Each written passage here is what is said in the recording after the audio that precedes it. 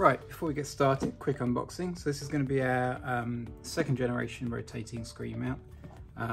Depending on when you're watching this, we may still be offering both versions. They're very similar, so you can use this video for either version, the installation part of it. So if I just move things off to one side. This is the main difference between the first and second generation. So different bolt holding it together. And although you can't really see on here, it actually pivots both left and right and up and down. So you'll see that later on in the video. The key thing to note that for both versions, you really cannot move this until it's in the car, and that's by design. Let's get the other pieces out. So this piece fits on the back of the screen. It uses the bolts that come out from the existing plastic cowl on the Model 3 or Model Y screen.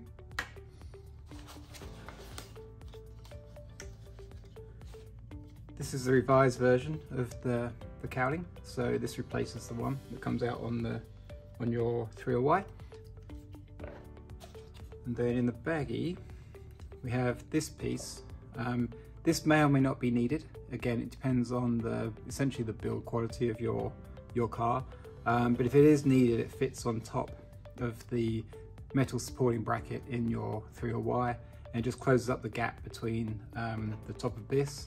Essentially it fits across here, and the bottom edge of your dash. So if your trim is a little uneven, this takes care of it, and again we'll show you that in the video, of course. Temperature sensor. So just to explain that, so in here or underneath your screen is the cabin temperature sensor, so that's what this is for. And then if you have an older Model 3 or Y, I think maybe just 3, this is for the version 1 cabin sensor, so you get both options. And then I move some stuff aside. This is the toolkit. So spudger or trim removal tool, that's literally just to unpop the vent mount underneath your existing screen so you can get to the bolts to remove it. We'll obviously show you all of this during the installation video.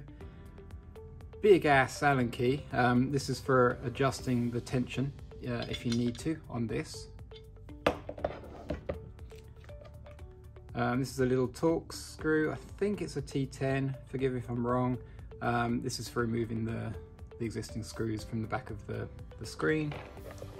Little baby screwdriver, Phillips, that's for installing the temperature sensor. That's what the screws are for as well, they fit in there. Smaller Allen key, this is for installing the bolts, which is the last thing I should have got out from the box. I need my spudger to get those out. So these hold, there's 2 of them, but they hold the screen to the metal prongs that come out of your dash. So these are pretty important. You want to get this super tight. You can certainly do it with this. If you have better tools, of course, like any DIY guy, you should use those, but that's certainly an option too. And then a little, just a 10 mil spanner or wrench, 10 on this end, 8 on this end. Again, you may have better equipment. If you have a socket set, I would recommend using that because you can just get more leverage on that.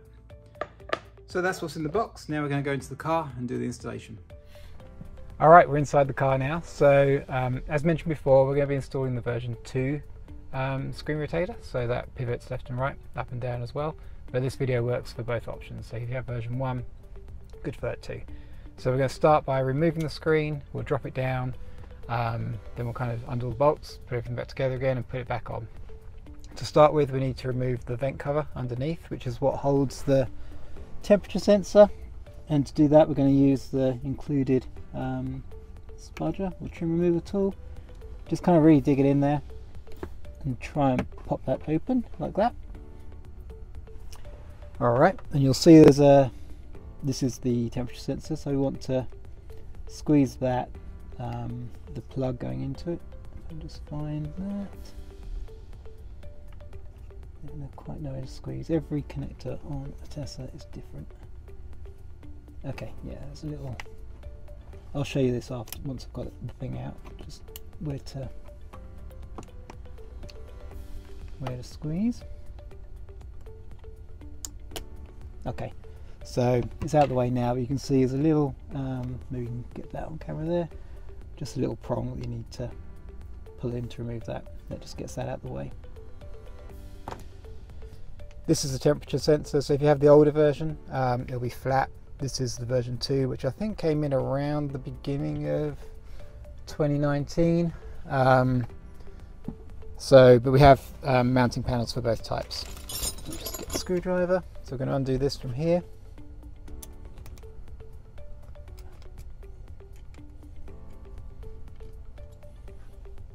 All right, and then just set that side to one side for now.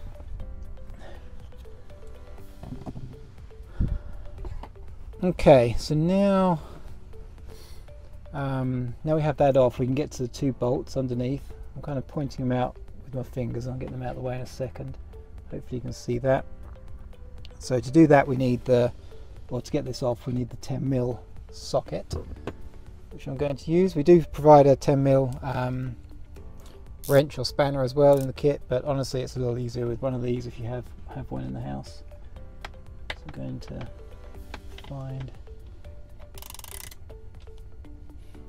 the right way.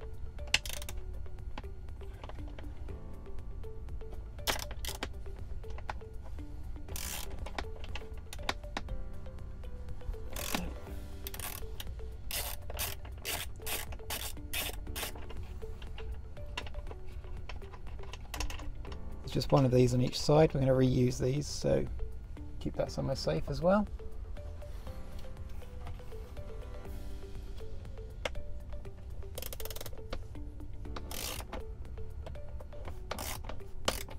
See the screen loosen up. Don't worry about that, it's not going to go anywhere, but I'm just going to support it to take the strain off the bolt.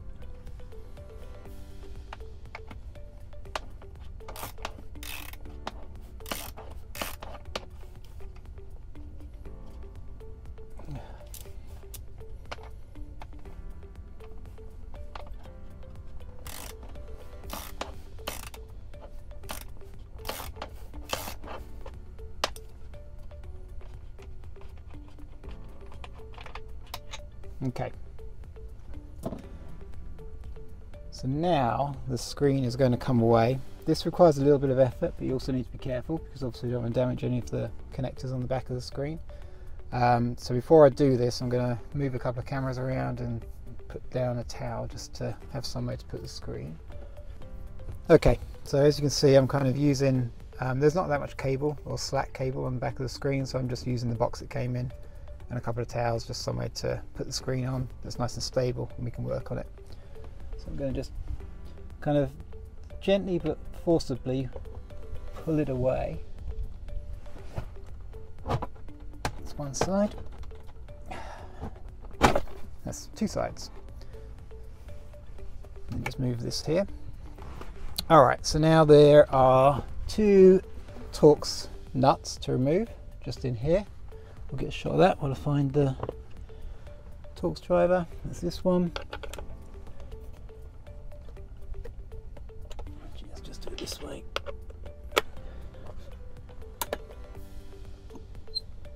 This removes the factory cowling. We're going to reuse these as well, so don't lose them.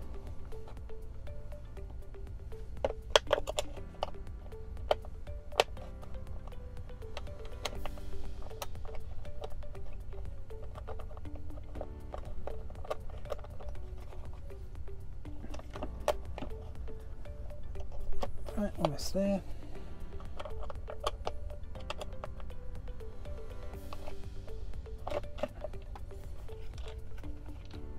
Okay, so now this is kind of the most fiddly bit, it's getting this connector out. So I'm just going to move this out of the way, just hook it up there or something. Okay, so depending on the vintage of your car, you may or may not have this white retaining clip on there. So we're going to remove that first. And this is a bit of a fiddle to get off because it kind of catches on everything.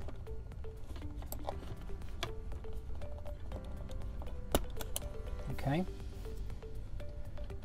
And then what we're left with is this connector. So we need to be a little bit careful here.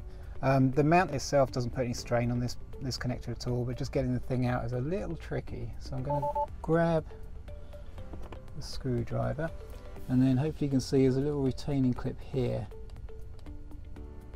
Let me grab a light real quick, just so we can make sure we see that. Okay, so this is what I'm pushing in, then I'm going to put some pressure and remove the plug at the same time. So just push on that and just kind of, again, firm pressure pops that out. If you have difficulty, sort of pay attention to where the joint is. You can just get a little flat blade screwdriver between that and just get some extra leverage on it as well. So not too bad. Okay, so I'm going to move the screen out of the way. Alright, so now we're going to remove the rest of this. So now we've got the screen off, we're going to go ahead and put the mount on. So we're going to start with the plastic cowling and just kind of pull the cables through that, like so. Don't clip it in or anything because we're just sort of working around it at the moment. And the way this fits in is just like that, just slots into the two prongs. It doesn't go all the way in, but you'll find the position using the factory bolts we just removed. But unfortunately we have to do all that through here just to add to the fun. So we're just going to drop that in there like that. I'm going to grab one of the bolts and kind of maneuver things around like so until we can get that one in.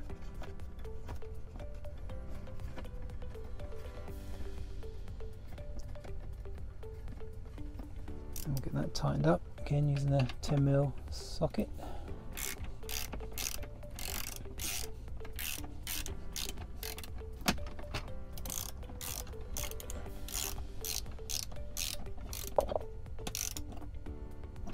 Okay, that's that side. Then we'll maneuver things around a bit more and get this other side visible. Turn that. It's a bit of a fiddle, but you'll find a position where you can get to the bolt like that. And then just move the bracket around like that.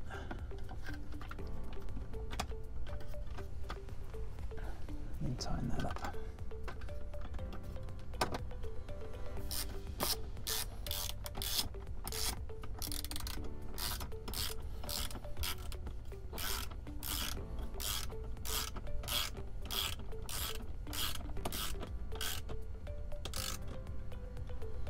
Okay.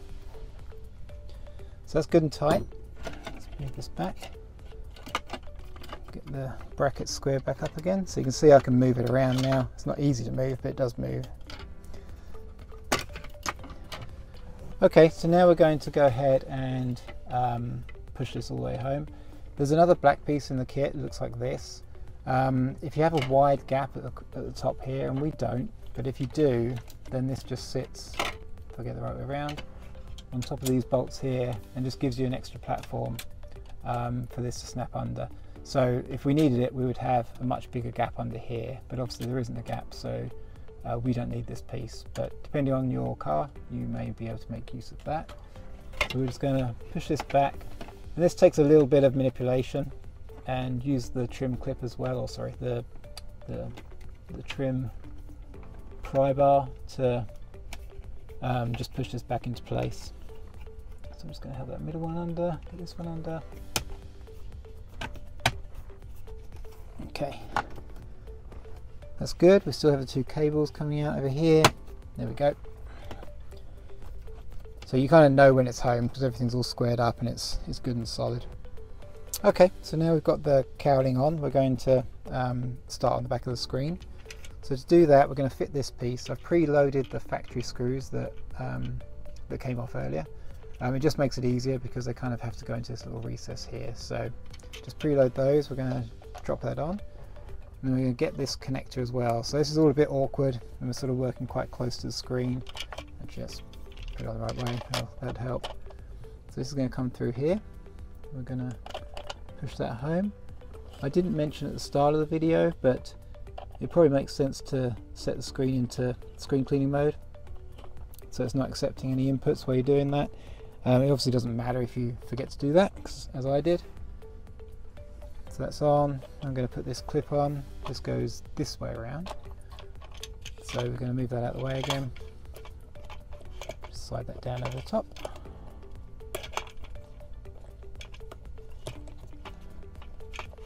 This thing is so fiddly. It actually goes that way.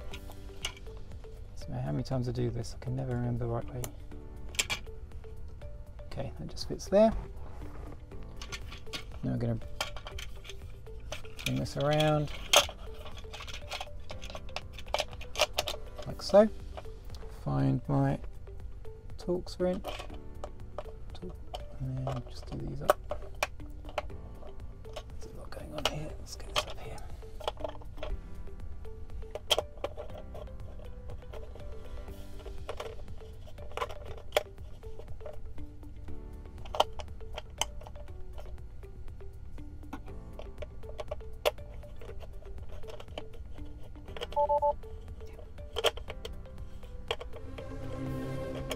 Okay, these don't need to be super tight, it's just plastic on plastic.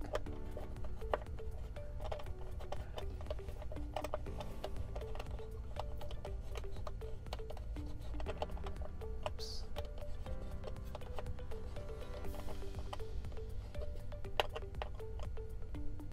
Okay, so now it's time to hook the screen onto the mount. So it kind of slides over the top here. One thing to note, and this is the most frustrating part of the whole installation process, these bolts go in at this angle, so it's roughly 45 degrees. Once you've got the screen mounted on there though, you're doing it completely blind, so it does take a bit of patience to get these things to bite, and you'll see that in just a moment. So we're going to go ahead and put the screen on, and this just sort of slides over the top like that, and just jimmy it into place like that. And then we're going to do the first bolt over here. I'm going to support the screen. You kind of want it like that, so it's difficult to tell, but you'll see that when the screen's in the right position, all the plastic joints across the top here line up just right. I'm going to put that in there like that. Then we're going to do the same on the other side. Completely blind. Hold on.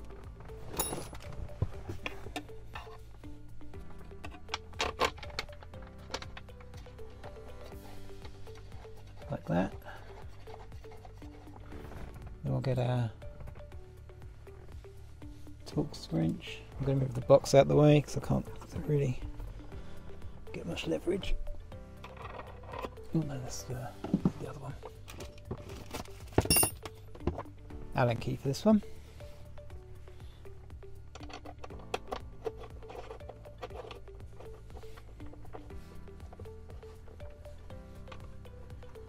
As it starts to tighten up, you'll feel the screen get more rigid. You want to get a decent turn on this, so once you've got it most of the way in, just put the shoulder end in just to get a bit more leverage on the Allen key, like that. We do the same over here. Oops.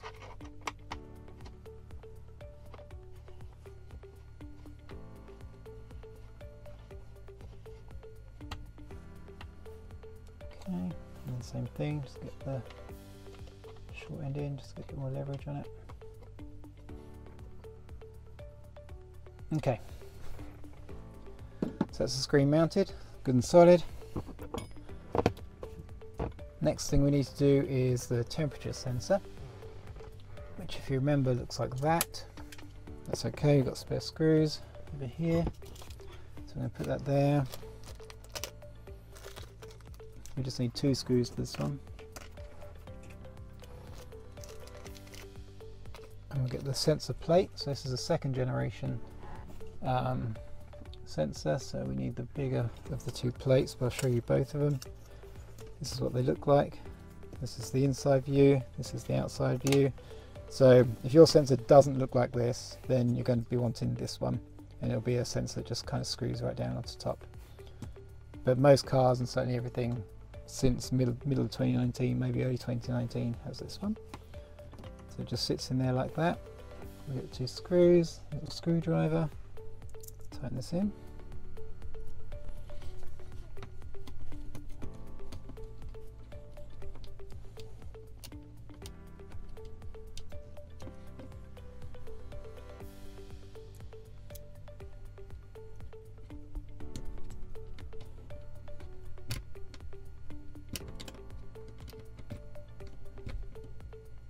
Okay. And then we want to find the temperature sensor plug, which is up here.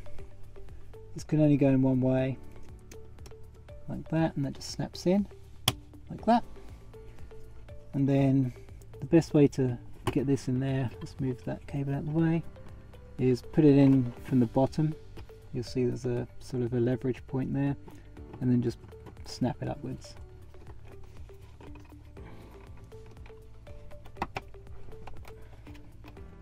Get that bit in there. Oops. Like so.